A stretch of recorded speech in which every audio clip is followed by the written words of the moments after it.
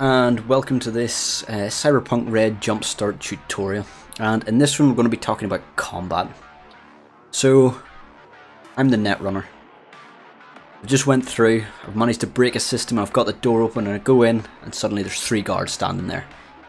The fixer's behind me with his pistol ready. It's time to roll initiative. So, initiative is your reflex plus a d10. Very simple roll. So in this case, I'm going to roll, I got a 6. My reflex is 7, that's a 13. So my initiative is 13. All your players, everyone you're playing with, will roll their initiative, and its highest goes first, and the GM will roll for any enemies. So they will roll, get the order ready, and then it's whoever has the highest will start first. So let's say that my 13 was the highest, and I get to go first. In a turn, in combat, you can do 2 things. You can move, and you can do an action. And an action is anything from attacking, grabbing, choking, pulling out a difficult weapon. So if you have, say, a pistol holstered at your side that's easily got, that's fine, you can pull it out as a free action. You can just pull it out and you're ready to go. But if you, say, have a minigun strapped to your back, it would be an action to get that out and get it round and ready to fire. Speaking is a free action, so you can easily shout to your teammates. However, keep in mind each turn in combat is only around 3 seconds. So if you see players starting to give a monologue to one of their teammates about tactics and stuff like that, your GM may step in at that point and be like, no, you're taking too long here. Hurry it up, or you'll get the action taken off you because you took too long. It's about 3 seconds, so you can shout short, sharp commands at someone, like get down, or oh shit, there's enemies. So speaking is a free action, as is drawing a full weapon. So in my turn, what I would do is jump in behind the door that I've just opened to get myself a bit of cover, so that I'm not directly in line of sight. Because I'm in cover, I get a bonus to my armour, but we'll talk about that whenever it comes to their turn. And what I'm going to do is I'm going to shoot at the first person I can see. So we'll go down here to my weapon. I have a heavy pistol, so let's keep that in. So I go to shoot. So it make me make an attack roll, which is my marksmanship and reflexes. So here, reflexes is +3, or sorry, my marksmanship is +3, and my reflexes are 7. So that's 10, and then I roll a d10, which is an 8, so an 18. Now, the difficulty to hit is based on range and the weapon. Your GM will have the sheet for that in front of him. He will know how difficult that person is to hit. Generally speaking, for a pistol in close range, which I am, it's 15. So a hit 18 hits. And that means I get to roll damage. I know that my heavy pistol does 3d6, so I will roll my 3d6. Which isn't great. That was a 3, a 4, and a 1. So that's 8. Now, what happens now is it then gets compared to whoever I'm attacking's armour. So in this case, we'll say that they have the same armour as me. Bring that down. And we'll say that their armour is 11. Now, I only rolled an 8, so that means it does not penetrate the armour. So I've shot at him, and his flak vest, his bulletproof vest, whatever, has just absorbed the shot. He is fine. That's my turnover. Then goes to someone else. So we'll say everyone has their turns, and it now goes to the guy that I just shot, and he's pissed. He's not happy I just shot him. So he turns and fires at me. Now, because I'm behind a wall, I actually have a bit more armour, and the GM will be aware of that. And depending on the type of wall, depends how much armour. So in this case, we're going to say that's a wee flimsy sort of apartment wall. It's not strong by any stretch. Let's say it adds a +3. So he shoots at me, which is his reflexes plus marksman. We'll say, to keep things simple, that it's the same as mine, 3 + 7. He rolls a 10. Now, if you'll remember from the last one, whenever you roll a 10, it's a critical success. It means he gets to roll again. So that's a 4, so that's 14 plus 10, 24. He hits, not a problem. And we'll say that he has a heavy pistol as well, which is 3d6. we'll roll that, which was an 18. That'll hit. So because I'm behind a wall, it gives me +3. I have effectively 14 body armor. Now what happens whenever the bullet gets through the cover that I am hiding behind, that cover protection decreases by 1. So instead of giving +3 from any point onwards, it only gives +2. And the same thing happens for my armor. And so he hits, it was an 18, so any damage above my armor is what hurts me. So because I had 13, it means I only take 5 points of damage. My body armor soaked up 11 points of the damage, and the wall soaked up 3. But because the attack went through, both of those now decrease by 1. The wall now only gives me 2 points of protection, and my body armor will now only give me 10 points of protection. And that is permanent until I go and get the armor repaired. If you have a tech in your party, they might be able to patch it up to get a couple of points back into it. But I took damage, and I took 5 points of damage. My starting hits, which I don't have here, but we can see 5 body. So because I have 5 body, it means I have 25 hit points. I'm now down to 20. Okay, so I have 25 points of HP and I've taken 5. That brings me down to 20. I am classed as lightly wounded. I'm not badly hurt, it's just a flesh wound, as it were.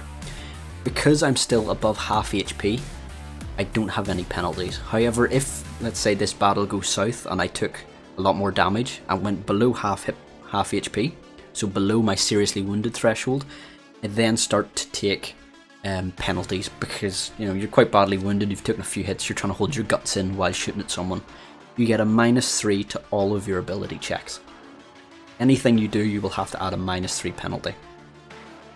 Now, mortally wounded is whenever you enter the death saving stage. So let's say it goes even more south, someone comes out, hits me with a shotgun and blows half my face off. It doesn't kill you, unless your GM states as much. But you will enter a death save state. Whenever you drop below 1 hit point, you will become in the death save state. And what that means is you will take a -5 to all stat checks, ability checks, apart from death saves. And at the start of your turn, you will need to do a death save. So as I said, your death save is just your body. So in this case, my death save would be 5. And what I do is I have to roll a d10, and I have to make, or I have to have a roll under my death save. So the higher your body, the easier this is. So let's see if it kills me. It does. I rolled a 9. That means I die. It's not like Dungeons and Dragons 5e where you have 3 death saves and you might be okay and you can stabilize. If you fail 1 death save, you die. Your character is dead. Let's say I saved, or let's say I succeeded and I rolled a 4. Every penalty, or every death save after that, then gets a penalty, and the penalty stacks. Each turn you go while you are in a death save state, you add a +1 to your death save roll.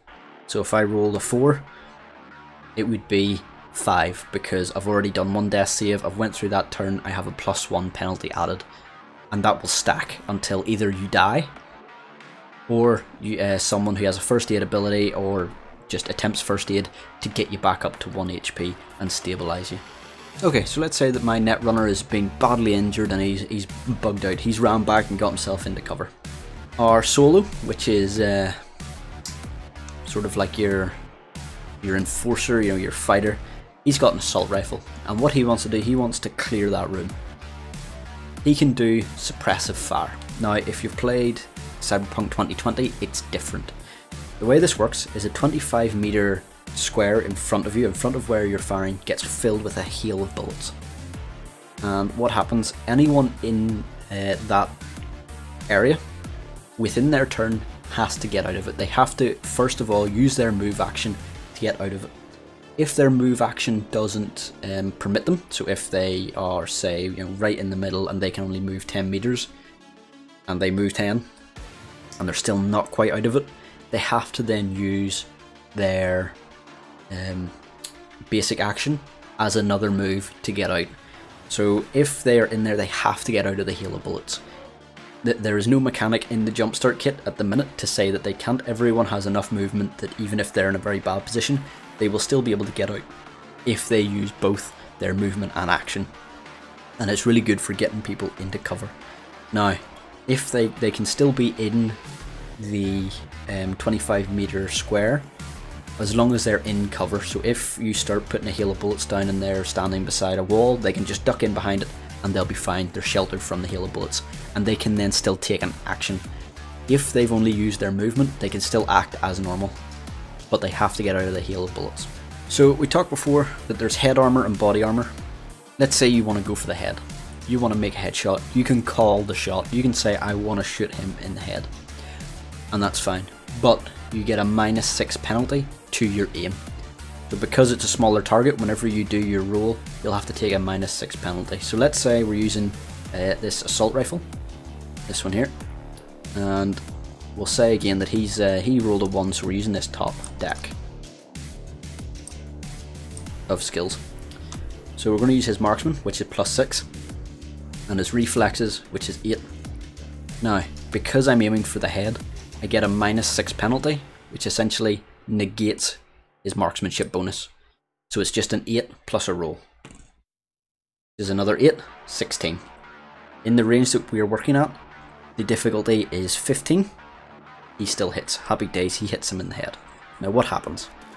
Any headshots that go through armor do double damage. So we'll say that this guy is as armored as the Netrunner. Let's say he has 11 head armor. This assault rifle is 5d6. I think it's going to get through. Let's see. 6, 6, 1, 18. So that's 18 points. Now 11 of that is soaked up by the head armor. So it means 7 points hit him in the head. Now because it's a headshot, it does double damage. So actually it's 14 points of damage to the head. If you've played Cyberpunk 2020 before, you might be thinking, okay, is crippling limbs still a thing? Not quite. Not in the same way that you would be thinking, and in the Jumpstart kit it's sort of glazed over apart from cybernetics. So for this we'll just say no.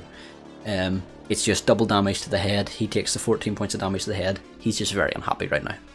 Now, melee combat works exactly the same, except it ignores half of the armor. So if you get up close and personal and you have, say, rippers, these things here, which are essentially blades in your arm, and you want to use them to tear someone apart, get up close and personal, so it will ignore half of their armor rounded up. Now, another good thing about melee weapons is you can attack twice with one action. So if you have rippers or whatever else, you can hit them with left and right at the same time and give them a very bad day. And the fact that it ignores half armor is very good for taking down armored opponents. Get up close and stab them is the way to go. However, brawling, so just using your bare fists, is automatically fails if the body part is armored. So if you go and punch someone in the gut and they're wearing a bulletproof vest, if you're just punching, it negates armor, or it is negated by the armor. Okay, so last thing we're going to talk about, particularly with the assault rifle, is 3-round burst. So let's say there's a guy that's given our solo a bit of trouble. He wants to take him down. He can fire a 3-round burst.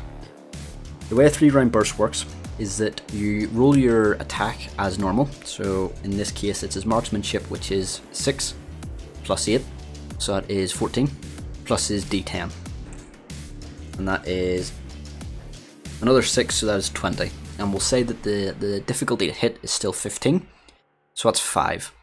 For every point above the difficulty value, or the defender's dex and evasion skill, depending on what the GM says if the person's trying to dodge out of the way, an additional bullet hits the target up to 3.